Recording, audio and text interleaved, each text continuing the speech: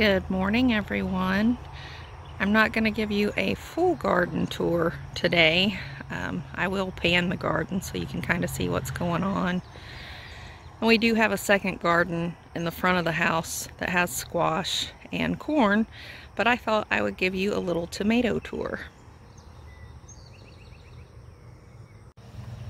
First off, these are Komahana tomatoes.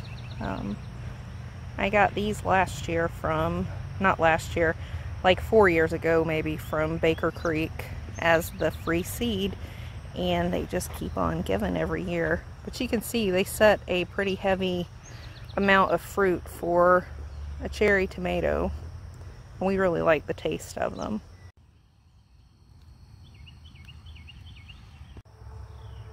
And these are vernissage tomatoes. I believe these are the green vernissage, and there's 3 plants of these. But then the plants in the row behind them are black vernissage. You can kind of see them back there.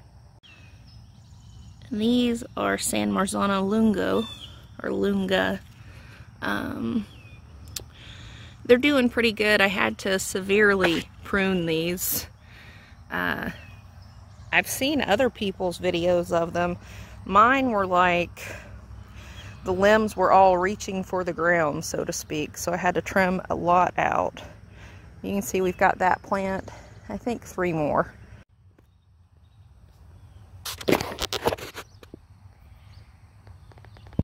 So this one of the San Marzano lungo, I haven't trimmed as much or pruned as much, and you can see how those limbs are just going straight down to the ground.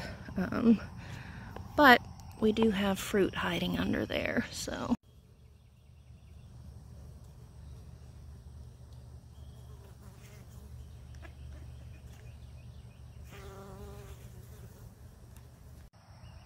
Now these are my favorite this year. These are Costoluto Genovese. You know, Paul Gauci talks a lot about using Italian heirlooms, and I think he's right, because these things are just absolutely loaded with fruit. These are my favorite tomato this year by far. You can see those back there too, like that plant's just loaded down. These are Kellogg's breakfast tomatoes, and so far they're producing fairly well. We got lots of flowers up here if they'll set, and then the one right behind it is also Kellogg's breakfast. And this empty pole here was a Rebecca Allen tomato. It was not producing, so we took it out. Now these are Pantano Romanesco, and again, Italian heirloom, and just hanging thick with fruit. We have a few of those in the garden. Now these are Tomito tomatoes. I have 2 plants of these. I grow these because when I was a little kid, our barn on our property had Tomito tomatoes that grew up it every year. Basically, they just reseeded themselves, you know, and my great-grandmother always called them wild tomatoes.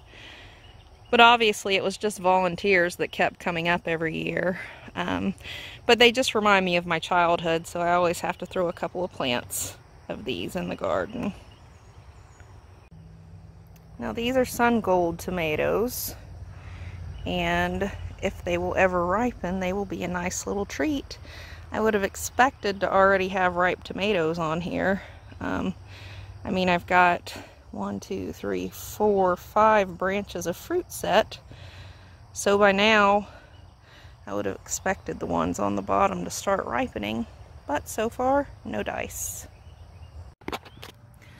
Now these are Abe Lincoln tomatoes. You can see they're decent size already. And we're getting a decent set, let's get that bloom off of there, of tomatoes on these.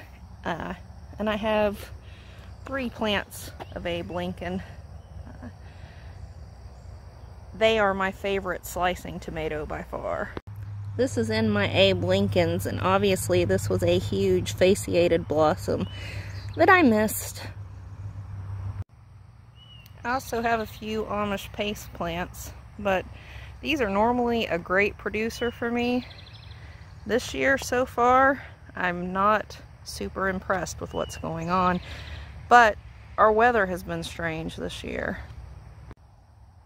Well, these are Chadwick cherries, which to me, this is the first year I've grown these. These are looking more like a saladette tomato than a cherry tomato.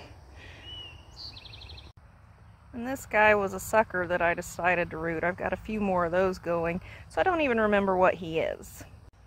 Now these, I don't know what they are.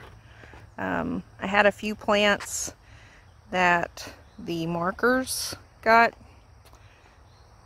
misplaced, we'll say, on, and so I've been pruning them like they're indeterminate, and we'll see what happens with these.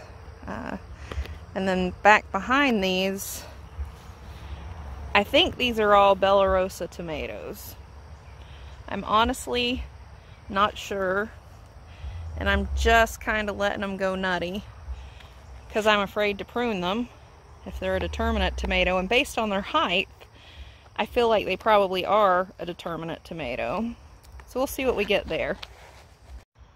So guys, that's pretty much it for my sweaty tomato garden tour.